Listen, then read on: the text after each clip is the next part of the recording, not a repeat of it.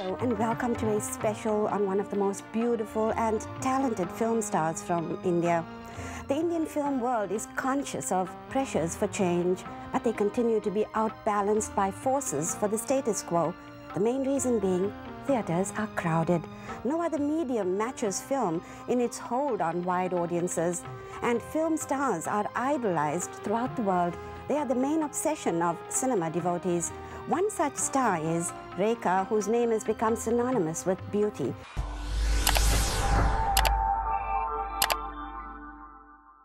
Now, just for the benefit of viewers, Rekha is the kind of person who probably needs no introduction as far as the Asian community from anywhere in the world is concerned. But for those of you Canadians and Americans who are watching the program, and some of you are already familiar with the superstar Rekha, Rekha is a star idol from India, and she's been one of the topmost stars for many, many years and probably will be there for a long time to come. You can say that again. Rekha, I want to talk to you about your film career. Okay. I don't know where to begin because you've had so many Golden Jubilee, Silver Jubilee, Diamond Jubilee hits.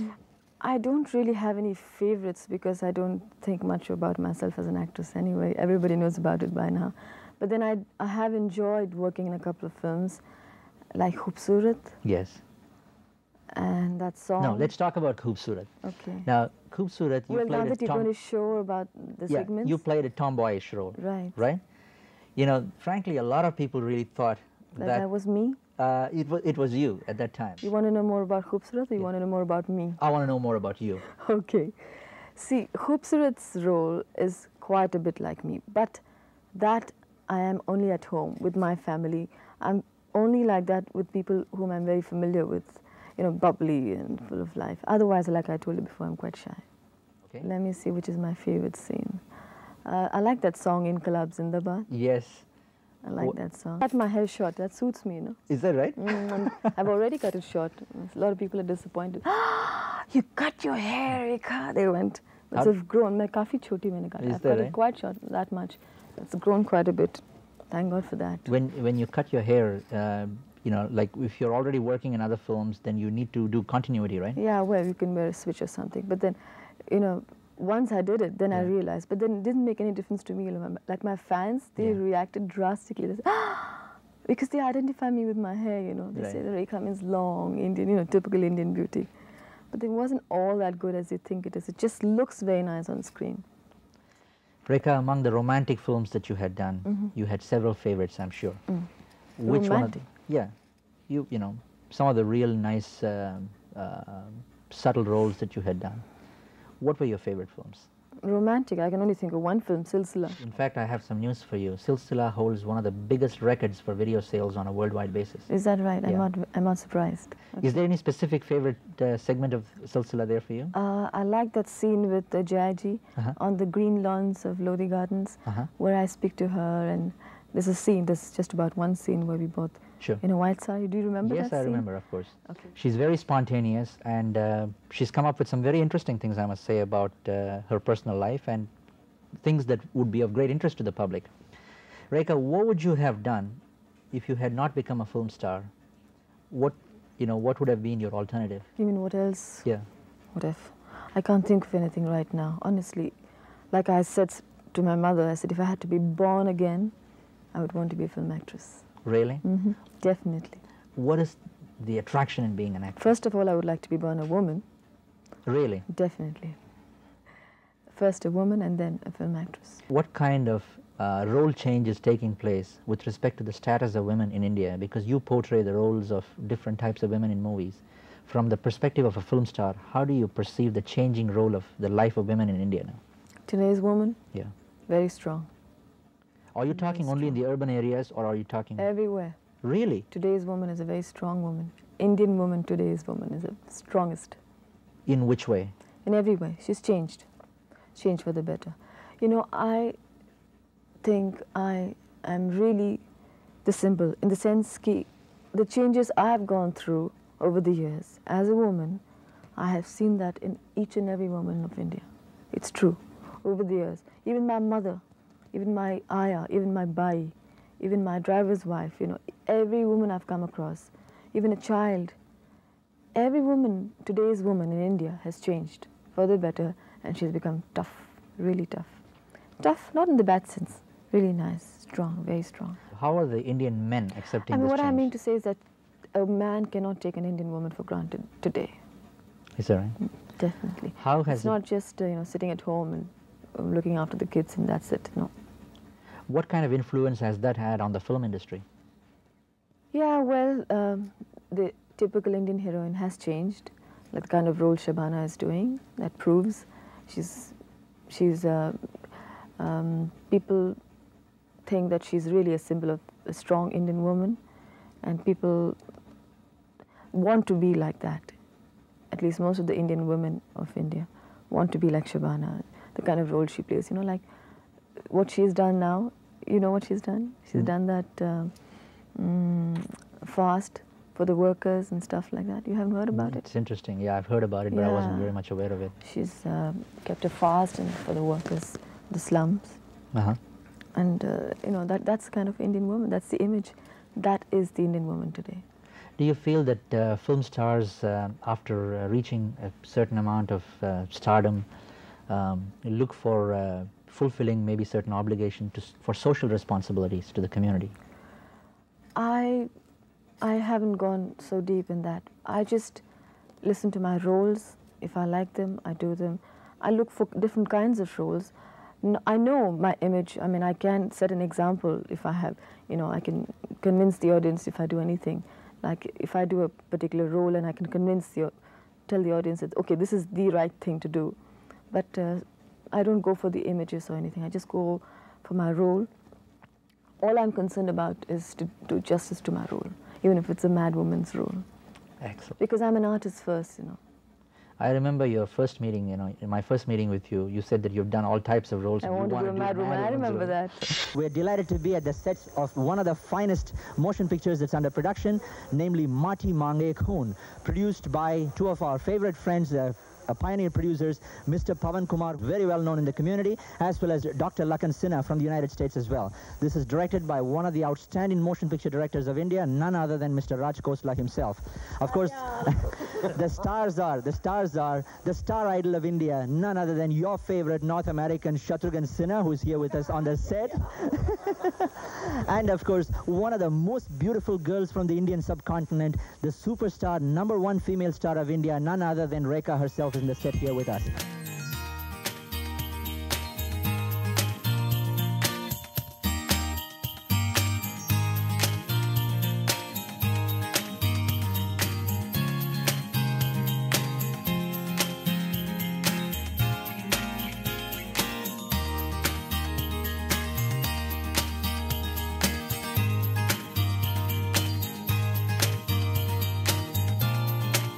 I remember that. Yep. You do, eh? Yes, I still haven't come across that role. I see. I guess because I play that role all the time in real life. I see. How would you You're describe... supposed to laugh. Do you structure other people's lives? No. You No. don't, I see. You don't like to be structured as well? No. You really want to live a spontaneous life? I like to live my life. Whatever it is, be it spontaneous, whatever it is. I see. Tell me, from your personal interaction and acting with one of the greatest actors from India, Mr. Amitabh Bachchan. He's a star idol of India, and in fact when he was ill, there were prayers conducted for him all over the world in churches and mosques and other places. What do you think of Amitabh Bachchan, #1 as a person and #2 as an actor? No, the first part is right. He's #1 actor. He's also #1 person. Have you come across situations where a producer wanted you to make compromises in what you would consider values or value judgments? Like in my roles? Yeah, in your roles. For the box no. office formula. No, I don't go into so much details. I just listen to the role, and if it's interesting enough, I do it. Yes, we don't have always, we can't say, don't have a say. We can't, I prefer not to interfere, I just do my job, and that's it. The best part is that whatever I do on screen, people are convinced. Like I just said in an interview, even if I'm playing the other woman, people like it. Society says it's wrong to be the other woman, fine. But if I do the role, it's very frightening, it's dangerous, I know. But then that's how it is. That's the kind of belief my fans have in me. I just do my role convincingly, and that's all that I'm concerned about. Nothing else. What is the role of religion in your life? I am a very God-fearing person, but I'm not pious in the sense that I'm not a fanatic. I don't keep praying every day, or I don't do my mantras or whatever. I just have this great rapport with God. He's my best friend. Rekha is acknowledged as a star actress who can pilot a film to box office success. No cake pudding. What makes you lose your temper when you're on the job, when you're working? Inefficiency. At the sets? Nope, anywhere. How do you cope with it then? You know, because not everybody can be very efficient. The only working thing around which you, can right? really annoy me is inefficiency. Because I'm too quick, you know. My mother always tells me, you don't expect anybody else to be as quick and as patient as you, or as brilliant or sharp as you, because everybody's not made like you. So if you can do a job in about 10 minutes, you don't expect the other person to do the same. I mean, they're all a little slow, you know, so you don't expect that. But I don't know, somehow I feel inefficiency can really make me cry. It can kill me. When you're working on a set, maybe the other co-actors of yours, do you feel sometimes that some other people who act, you know, opposite you, if they are not strong enough, that they can get intimidated because of your strength and your expectation of efficiency? No, I don't like that. I don't like to upset my co-stars, or I don't like to make them conscious. I never give them the impression that I am the Rekha, whatever. For me, it's very important that I make them feel at ease. And I really, you know, no matter how small the co-star is, he may be a budding actor or whatever, budding actress, but I treat him like a human being, him or her like a human being. To me first, he's a human being. Right. And I try and do my best to encourage that person. And I see some good qualities in every human being. So he may be nervous, or he may be a bad actor, whatever. But I see the best qualities in him, the best points in him. And I try to tell him that, you know, this is good in you, or that's good in you. Just try and, you know, concentrate on those points. Rekha, when you were a child, who were your idols from the previous generation of heroines? Yeah. Nobody in the film industry in India, but Sophia Loren, yes. Sophia Loren? That's very interesting. Yep. What attracted you about Sophia Loren? Everything, just about everything. Her eyes, her lips, her jawline, her figure, just her attitude. You know, the kindness in her eyes. And she seemed to be it always comes through, you know, in the eyes. Like my fans tell me, we communicate through your pictures, your photographs. Your eyes seem very kind and caring, and it shows what kind of a person that you are. I don't know if I am that kind of a person, but then it makes me feel very nice to hear these things from my fans. And that's what I liked about Sophia Loren, her eyes. Very nice. You can see, you know, she came, that time when I was in school, I never knew she came from a very poor family, and she made it big and all that, you know. But then when I grew up, and when I came to the film industry, and recently I read her book, Loving and Living. Yeah. Oh, it was incredible, the things she had gone through and what she has become from what, you know. That's really nice. I admire from nothing. And she's really a rare combination of beauty and talent. What would you like to convey to the viewers as far as a special message from you is concerned, to the vast community here, you know, in North America? Oh, well, a lot. I could talk all night. Are you watching me there? Can I talk? Okay. I'd like to say a lot of things. I'd like to say I'm very happy to be here, to meet all of you. Toronto is a beautiful place. I look forward to coming back again, and I hope that you receive me with the same love and affection that you have showered upon me. It was honestly most unexpected, but I'm very, very encouraged, and I feel very happy, and I hope to see you all again soon, very soon. Rekha, you know, we just have a couple of minutes before we finish the show, and we want some final statements from you as far as your future plans are concerned.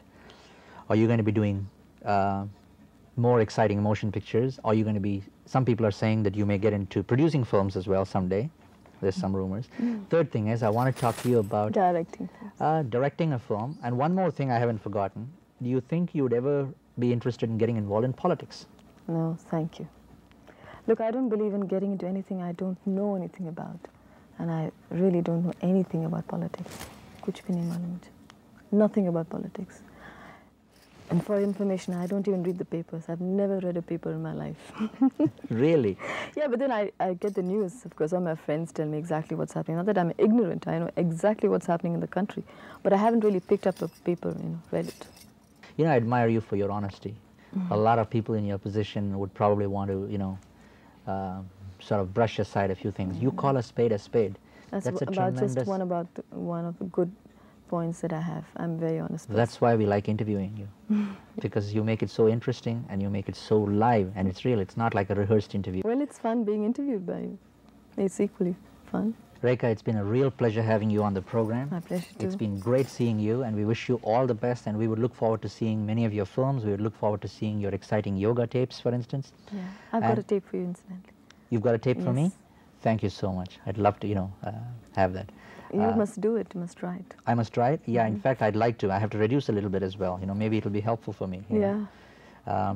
Rekha, we'd love to see you back in Toronto again. I'd love to come back soon, I hope. And we'll probably see you in Bombay. We'll probably do a follow-up.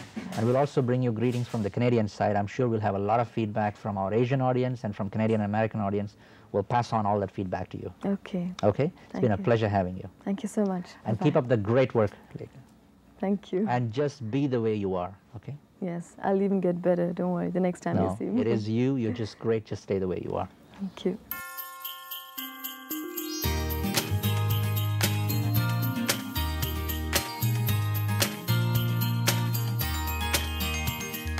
Please click on the subscribe button and notification bell so that you can be updated with all our content.